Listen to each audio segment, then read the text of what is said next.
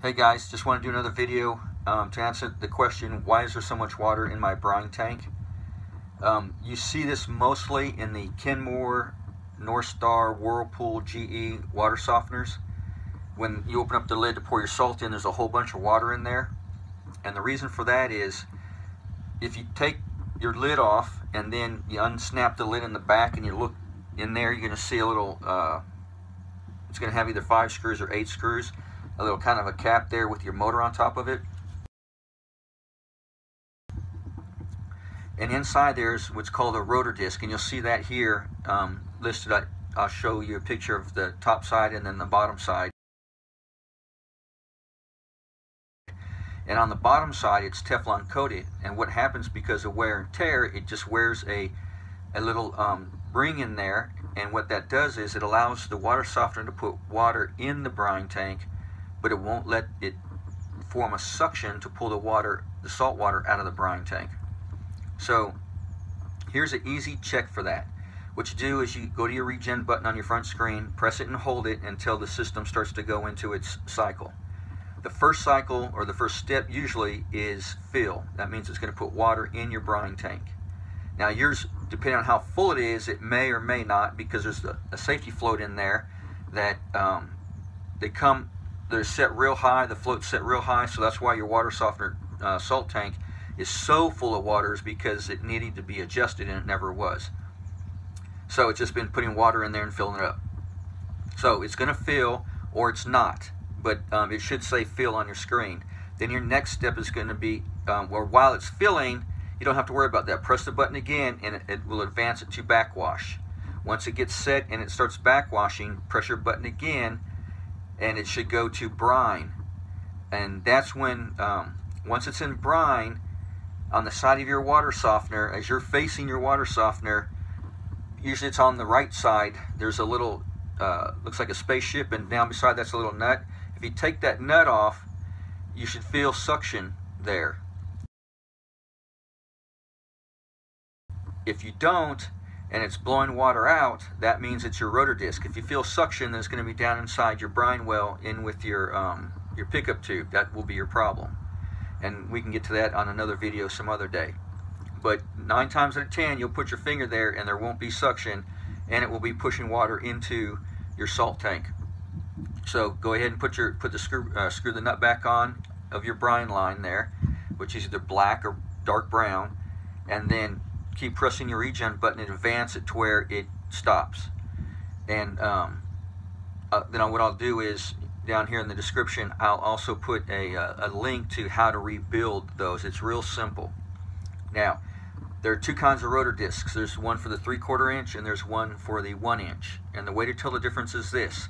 The 3/4 inch has 5 screws in it. And I'm going to show you a cap, a valve cap or cover, whatever you want to call it, with the 5 holes. And then I'm going to show you a used one that's got 8 holes in it. And that's for the 1 inch. That's how you know the difference whether or not you've got a 1 inch or a 3/4 inch. Now sometimes on the 1 inch, on your bypass, it's got a big cone on one end that you push and pull. And on the 3/4 inch, it's just kind of cylindrical. It's the same diameter on the service side and the bypass side. But on the 1 inch, some of them have a larger cone. So that's how you tell if it's your rotor disc. And you just buy a rotor disc kit, and I'll put that down there in the description so you can buy the rotor disc kit. They're not too terribly expensive. I think 50 or 60 bucks. I haven't even checked yet. Now, if you don't have a Whirlpool, GE, North Star water softener, but you've got like a Fleck or a Clack brand or one of the others, what you want to do is the same thing. Whether it's a push button or whether it's a dial, get it to the part where it says to brine. And when it starts brining, that means it's going to suck the salt water out of the tank. Now, when you get it to brine, you can go down in the brine well, which is inside your salt tank, and there's that white tube. And inside there's a little nut that you can unscrew Or follow your brine tube up to where it goes into your water softener, and you can unscrew the nut there. And when you put your finger up to it, it should be having suction. If it has suction up here next to the water softener, then you go down to where the brine tube is connected to your pickup tube, and you unscrew that nut and you check it. If it's got suction there, then the problem is in with your pickup tube. 9 times out of 10, there's a little ball down there. Now I got a picture of a pickup tube. It goes down and then it looks like it makes a U, and then you got some little lines in it. Inside there is a little ball. So that way when it sucks all the water out, the ball falls and it keeps it from putting air inside your water softener tank when it's going through its brine cycle. So a way to fix that is one of 2 ways. You unscrew the nut to take your brine tube off, you pull out your pickup tube, and you can blow into it, and it should blow into it, and you blow air, okay? And then when you suck, it should prevent you from sucking because the ball's falling down. And sometimes they just get kind of weird inside there, so if you put it together, put it back in brine, or just leave it in brine, it'll suck air, that's fine. Connect it. If it stops sucking air, then that's good. Then put it down in the water, and if it starts to suck air, take it off to get rid of the suction, put your brine tube in there, or your pickup tube, put your brine line to it. If it starts to suck water, because you'll feel it, you can hold on to the tube real tight and you'll feel it. If it starts to suck water through, then that means it's working. Now if it doesn't, then here's a quick easy fix. Down there towards the bottom of the tube, just before it goes into the little screen, you just cut it. Now you're going to say, well, it's going to suck in a lot of air.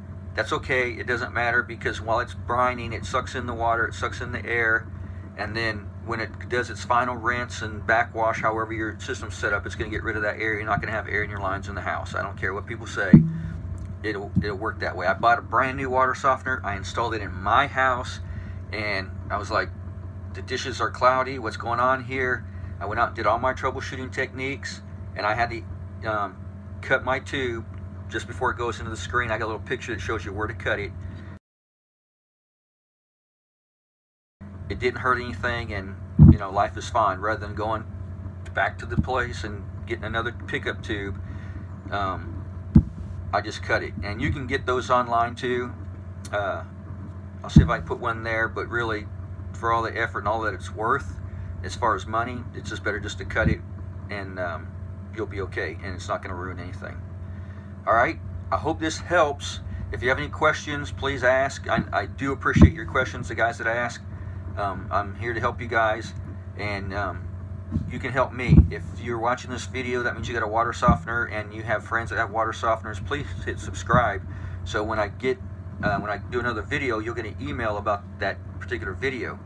Because if most of everything I talk about on the water softener videos has to do with troubleshooting water softeners, and so you'll get the next video that comes out, and if you don't like it, just ignore it, but please subscribe and or share it with your friends, because if you've got water softeners, so do your neighbors, and they're having some of the same problems you do. If you liked the video, give us a thumbs up. If you didn't like it, hey, give us a thumbs down. I'm okay with that. I'm just here to help. Alright, well, you guys have a great day, and don't forget to subscribe, and it doesn't hurt to share on Facebook with all your other friends that have water softeners. Okay, thank you, and have a great day.